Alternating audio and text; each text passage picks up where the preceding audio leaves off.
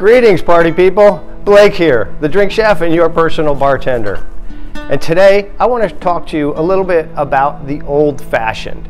And there's a couple of schools of thought regarding the old-fashioned, and it's a good idea to communicate with your guest when they order an old-fashioned. So the two schools of thought are old school and new school.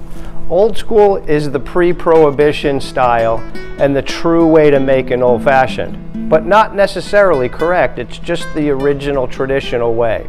New school is what North America pretty much expects. We're going to make both of them for you here today. We're going to do it just at the same time here. So let's do old school first, all right? Old school takes citrus peels. I'm going to take a nice lemon peel, drop that down into the glass, and I'm also going to take a nice big orange peel and drop that down into the glass, all right?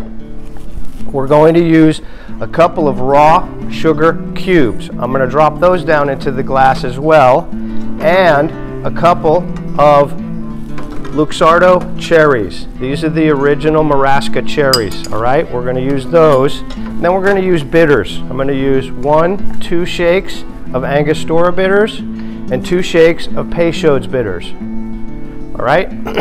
Since we have sugar cubes in here, I'm going to wet this down just a little bit to help the sugar melt, all right? Then I'm going to take my muddler and muddle all of this together, okay? The idea here is that we're mashing everything together, but very importantly, I'm trying to get the oils out of the rind. Okay, that's the preparation for the old school, old-fashioned. Now, new school, all right? The new school is with a wedge of orange, a maraschino cherry, 3 good shakes of Angostura bitters. 1, 2, 3. And I'm going to use 3/4 of an ounce of simple syrup. Okay, I'm going to pour that right down in there. And then I'm going to use my muddler again and muddle this down. This, I want the juice out of the orange and the cherry and the oils out of the rind. Okay, now we have our preparation on both the old-fashioned, old school, new school. All right, now I'm going to use an ice scoop and fill it up with ice.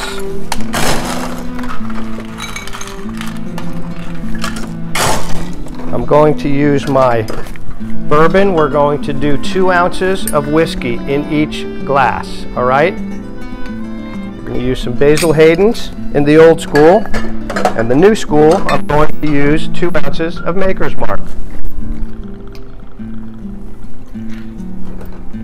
Now I've already put a small splash of water into the old school, but I'm going to put a little splash of soda water on top of the new school.